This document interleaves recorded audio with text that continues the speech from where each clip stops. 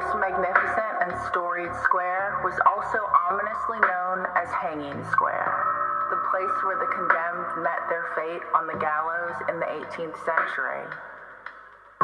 Knowing its past history, one cannot walk around it at night or on a bright sunny day without feeling, and perhaps faintly hearing, the cries, moans, and groans of those who met their deaths dangling from the end of a sturdy rope. From Historic Haunts of Savannah by Michael Harris and Linda Sickler.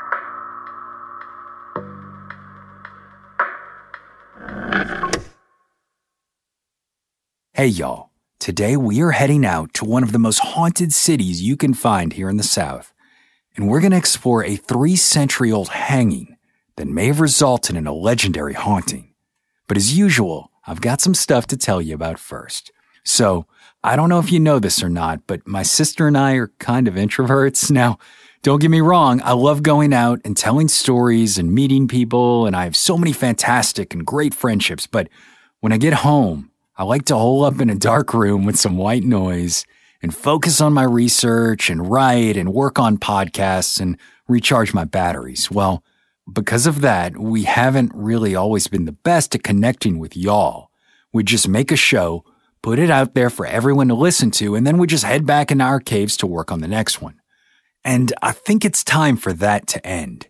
So Brienne and I have set up an official Facebook group for all of our listeners to come and join, chat about episodes, ask questions, share your own stories and experiences, the whole deal. Obviously, I don't quite know what to expect yet with this, as at the time of recording this, we only have 2 members, and they both have the same last name.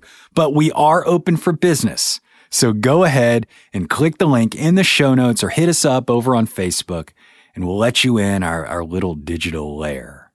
So, without further ado, let's go ahead and set up this week's episode. We're going to Savannah, Georgia, and we're going to explore an infamous hanging that happened at Wright Square almost 3 centuries ago, but the impact of which seems to still be lingering on. Now, Georgia was the last of the original 13 colonies to be founded, and Savannah was its first city. On February 1st, 1733, General James Oglethorpe and about 120 settlers arrived there on the river in a ship named Anne, and work on the community began soon after. But one of the things that makes Savannah so unique is that it's actually America's first planned city.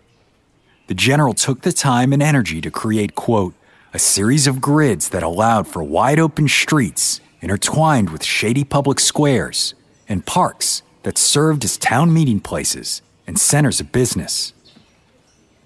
Initially, Oglethorpe planned for 24 squares, and 22 are still in existence to this day, and each of them have their own unique characteristics. But the one with the most famous haunting is Wright Square, the judicial center of the community that earned the grim nickname Hanging Square, for it's there that the colony's executions were carried out.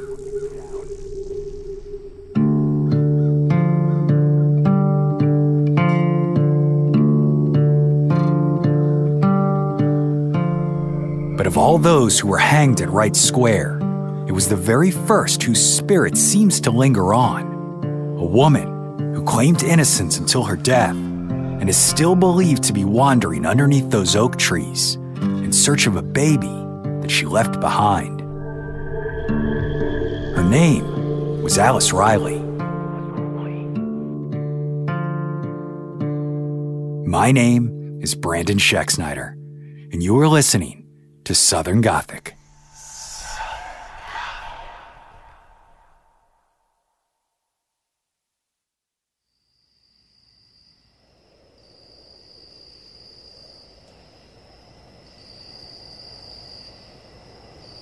According to local legend, visitors to Savannah's historic Wright Square have been known to encounter a young woman dressed in 18th century style clothing. At first glance, they say it seems as if she belongs there. After all, it's not uncommon for local tour guides to dress in historic fashion. Yet upon further investigation, it becomes clear that this girl isn't leading a group of visitors, but rather desperately searching for something or someone. Some claim that this mysterious woman has even approached them, desperately begging for their assistance, asking if they've seen her little boy who's gone missing. Yet the boy is never found, and when folks begin to search the area or even attempt to call for assistance, the girl disappears. In fact, it's said that several times a year, the local police department receives calls about this individual, but they know what's really going on. This is the apparition of Alice Riley, the first woman executed in the colony of Georgia.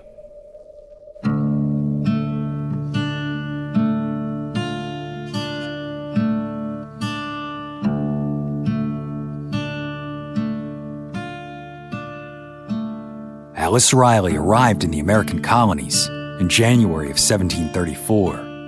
Little is known about her early life, other than that she was Irish, likely Catholic, and when she got here, she was between 15 and 17 years old.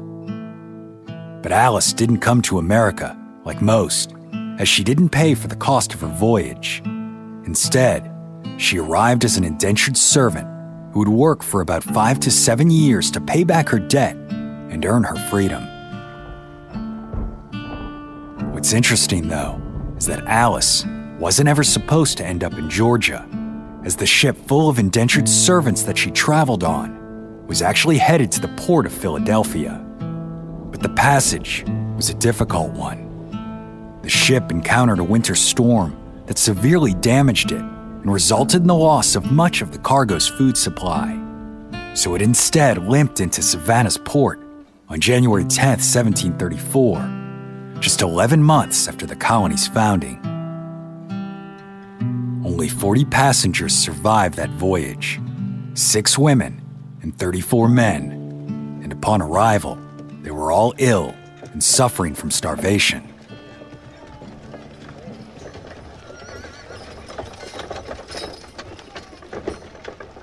Of course, now, the pressing question was what to do with these sickly men and women.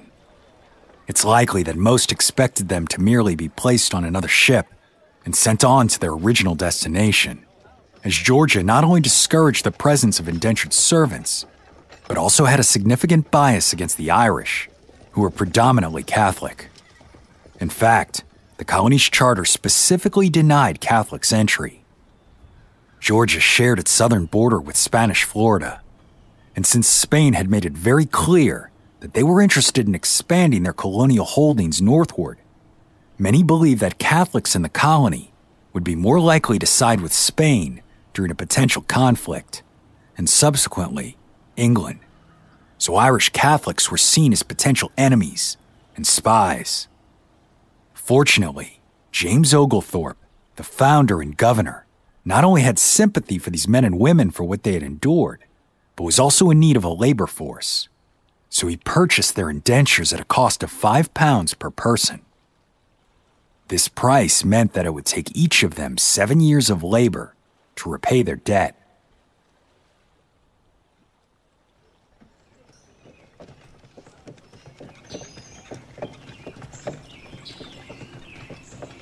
Many of the men were then sent to work at the homes of various widows who needed assistance, and a group of 4 were sent to work on the colony's cattle farm on Hutchinson Island on the north side of the Savannah River.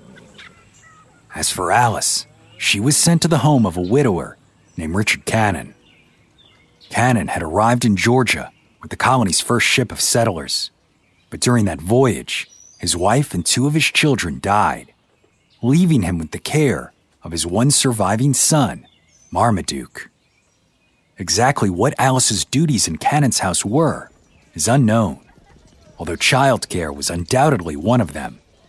But for some reason, she didn't stay there for long, and by early February of 1734, she was relocated to the Hutchinson Island cattle farm.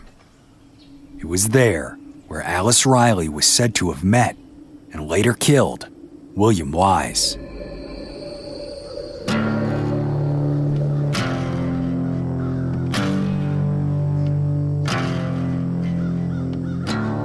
By all accounts, William Wise was a man of unimpressive if not offensive character.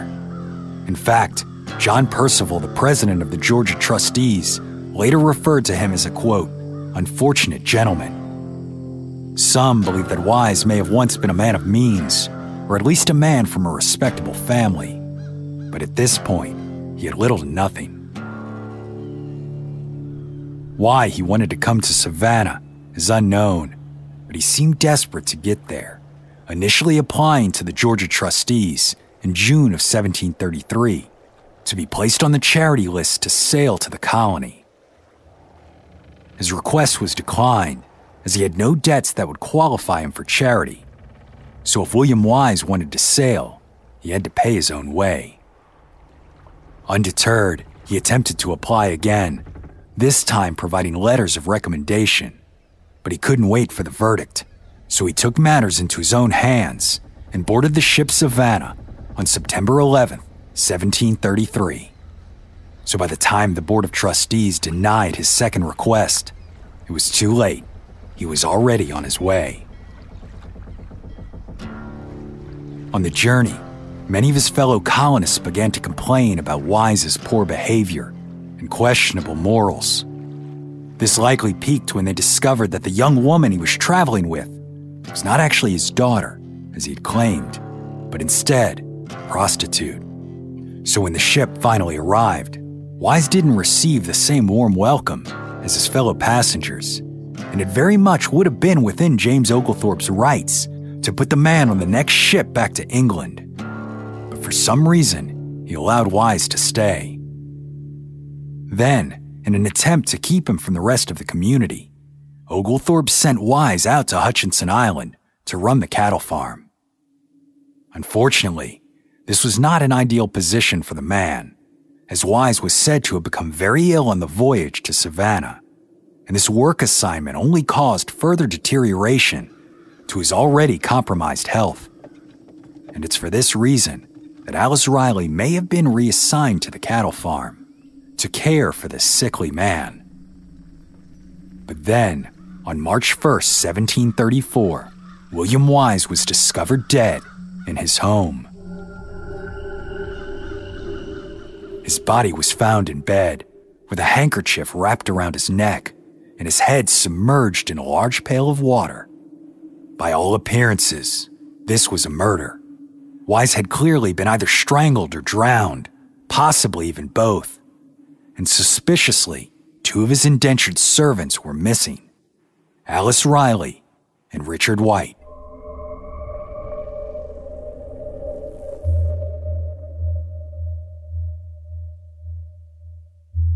Some say that Alice and Richard were boyfriend and girlfriend, while others say that they were merely lovers or even common-law spouses.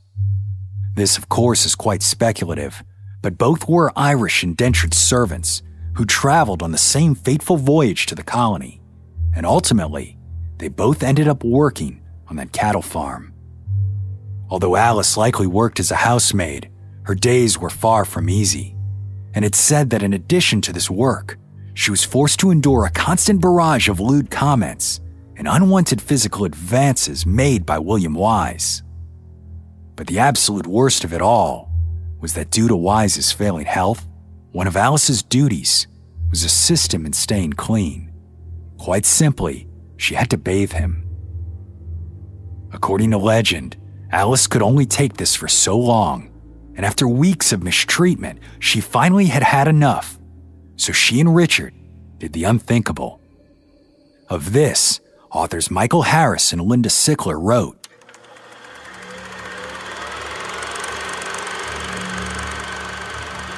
instead of performing their usual demeaning tasks of cleaning and grooming the sick man, they had something else up their sleeves.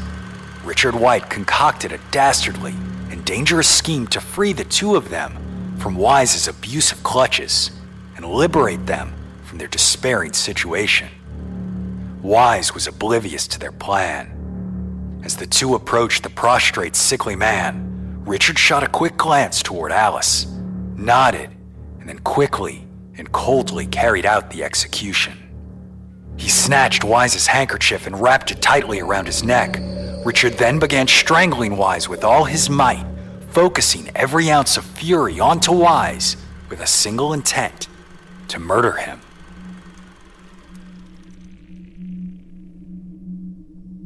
Following Richard's actions, Wise laid there limp on the bed, but Alice still feared that he might not be dead and was scared that if he wasn't, he'd come after them. So she put his head in the bucket of hot water that she'd made for his bath. The couple then stole some of his valuables and fled the farm.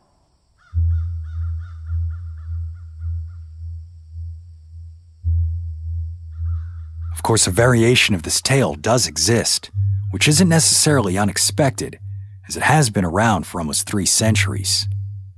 This version claims that the events of that day weren't quite so premeditated, and that Richard Wright was out working in the field when he heard Alice screaming in the house.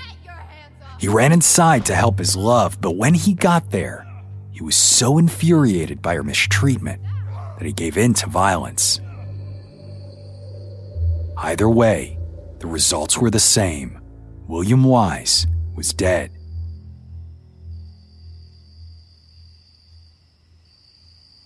It's unknown how long the couple was able to evade capture, although it is traditionally assumed that they were caught fairly quickly. However, the fact that the trial against them was not convened until May, about 2 months after the crime, it's possible that they were on the run for several weeks.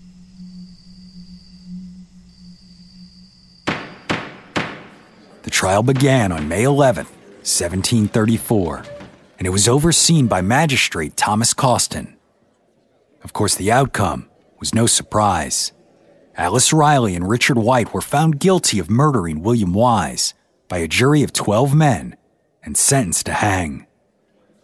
Notably, in what could have just been a strange coincidence, Richard Cannon, the man whom Alice had first worked for upon her arrival, was a member of that jury. At some point, though, whether it was during the trial or after, Alice informed Thomas Costin of a quite significant development. It turns out she was pregnant. So out of, quote, respect for the innocence of the child, the executions were put off until after she gave birth.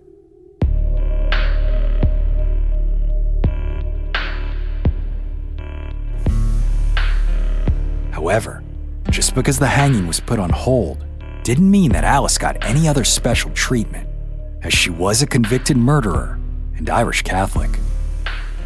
So for the next 8 months, the mother-to-be was housed in a prison never meant for long-term habitation. A primitive building, likely with a dirt floor, little to no light or ventilation, no heat for the winter months, and very little food to sustain her.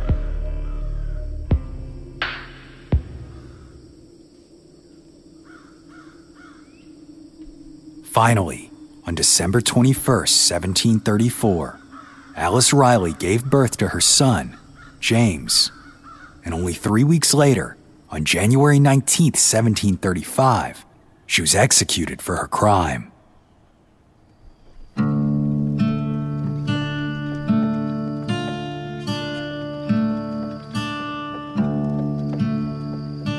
According to the British custom, which was followed in the colony of Georgia, Alice would have been removed from the jail and placed in a cart for the short ride from the prison to the gallows in Wright Square.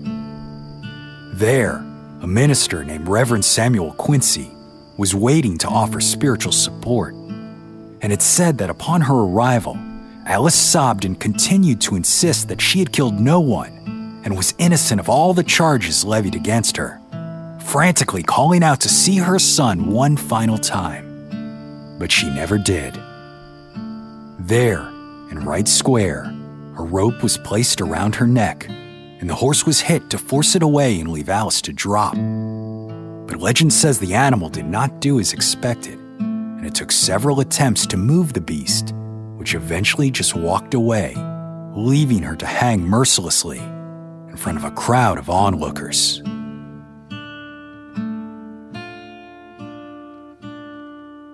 Alice Riley was the first person executed in the colony of Georgia.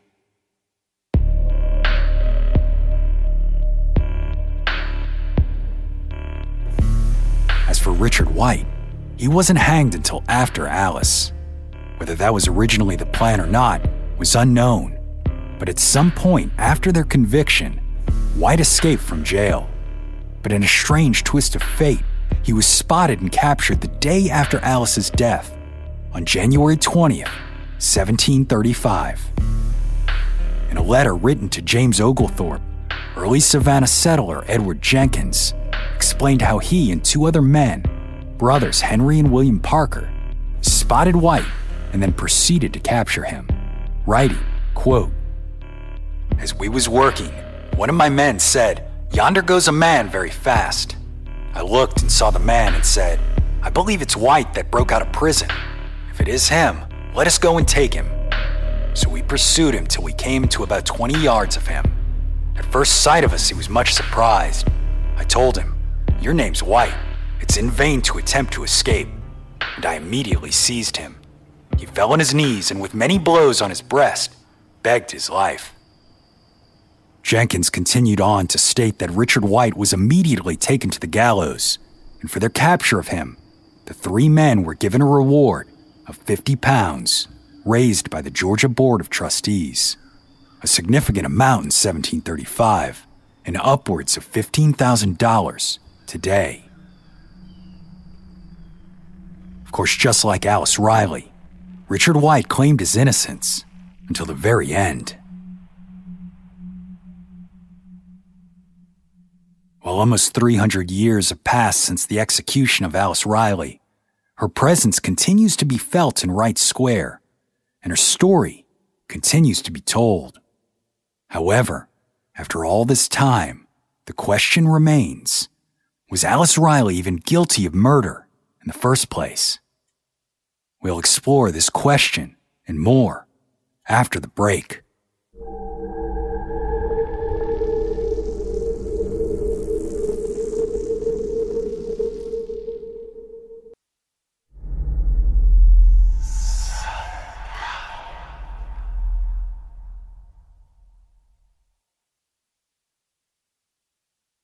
The truth about what happened to William Wise on March 1st, 1734 will likely never be known, but both Alice Riley and Richard Wright went to the gallows claiming that they had been falsely convicted of his murder. Because of that, the closest that anyone could have ever come to knowing the truth without being there would have been from the record of what happened during the murder trial. Unfortunately, these documents did not survive.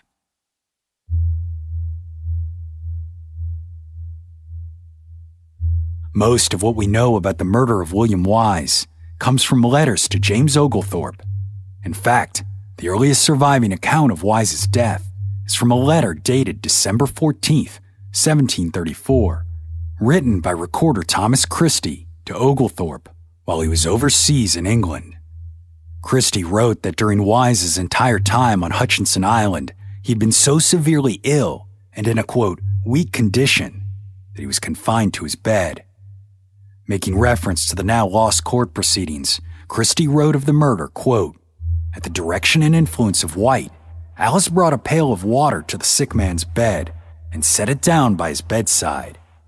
Then, leaning over him, Wright took hold by the handkerchief, which he twisted till he was almost suffocated. Alice took hold of the top of his head and plunged his face into the pail of water. He being very weak, it soon killed him."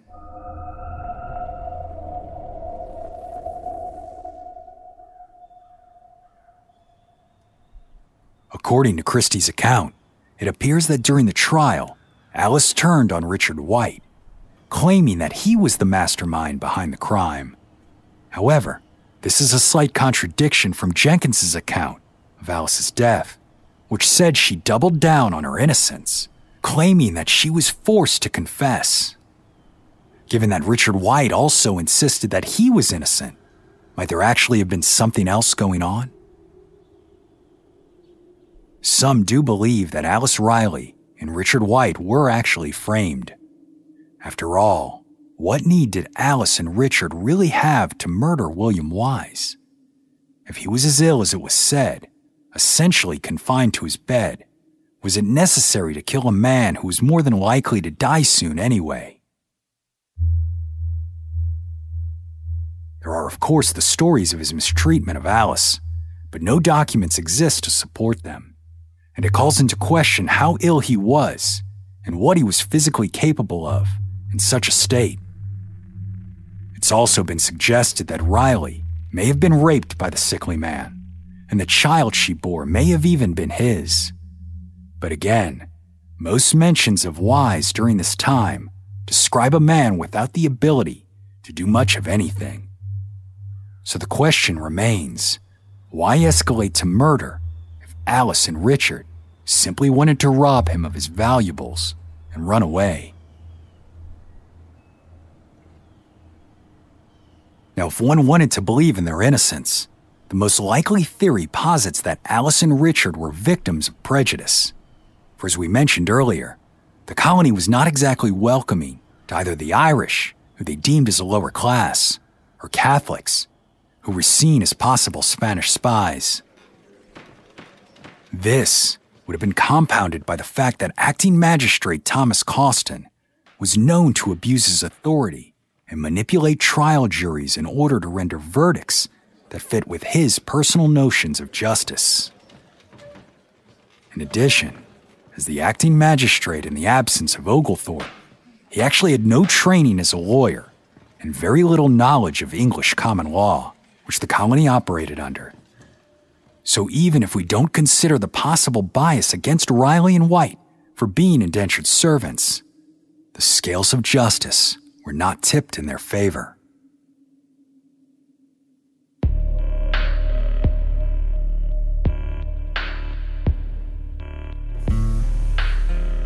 The story that was told to James Oglethorpe of Alice Riley, Richard White, and the death of William Wise was not the romanticized tale sometimes told today of lovers escaping an evil man to be together. That variation seems to have first appeared in 1959 by reporter Lillian Bragg in an article for the Savannah Morning News magazine titled, "The Woman Savannah Hanged." The tone of Bragg's writing was very much that of a tragic love story. It claimed Alice and Richard were from the same town in Ireland and fell in love before coming to Savannah together. After the pair were placed in Wise's household, Richard began devising a plan to kill the man for his harshness and sexual advances towards Alice. Then, the couple would escape and run to Charleston where they could live in freedom. According to Bragg, after the pair's capture, Wise was hanged immediately, and Riley hanged months later after her son was born. Notably, Bragg was adamant in her story that the boy, James, was the son of Richard White. The problem is that there's in fact no documentary proof that Alice Riley and Richard White were romantically linked in any way, and the first instance of that being implied in writing is in Lillian Bragg's article.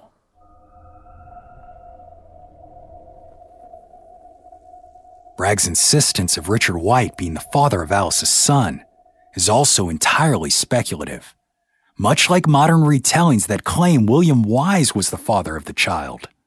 But this is likely due to nothing more than trying to give motive to the crime. Of course, if you do the math on when James was born, it doesn't quite add up. So then who was James's father? Most point to the timing and the mystery surrounding how long it took Alice and Richard to be captured and brought to prison. The two were kept in separate areas of the jail, as was traditional for different genders. So if it took some time for the pair to be arrested, it was possible the child could be Richard's. However, if they were captured quickly, then it may point to a relationship, whether consensual or not, while Alice was in prison, awaiting trial.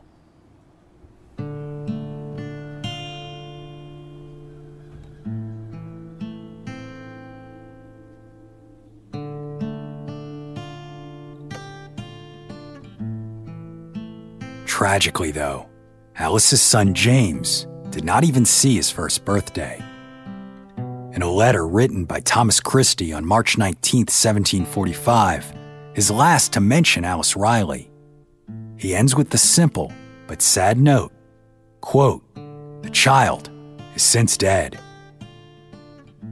It is for this reason that many believe the spirit of Alice Riley continues to wander Wright Square in the vain hopes of finding the son she was never given the chance to raise.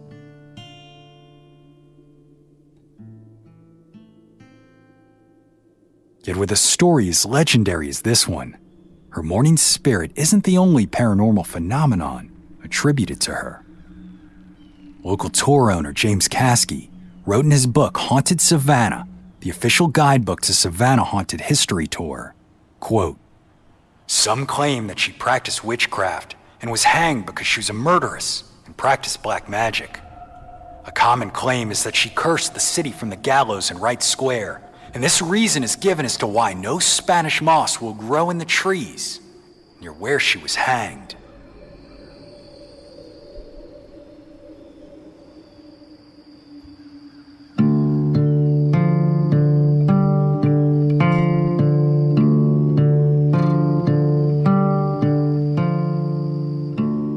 Of course, there is absolutely no reason to believe that Alice was a witch, and Caskey admits that this is more than likely merely the result of her legend being confused with nearby Charleston's infamous murderess, Lavinia Fisher. However, there's an old coastal Georgia legend that says Spanish moss will not grow where innocent blood was spilled. So maybe, just maybe, Alice was truly innocent after all.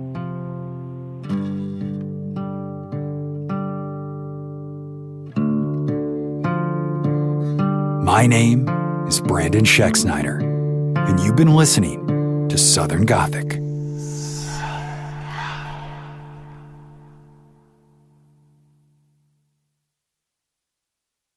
Southern Gothic is an independently produced podcast created by siblings Brianne and Brandon Schexnayder with the support of listeners like you.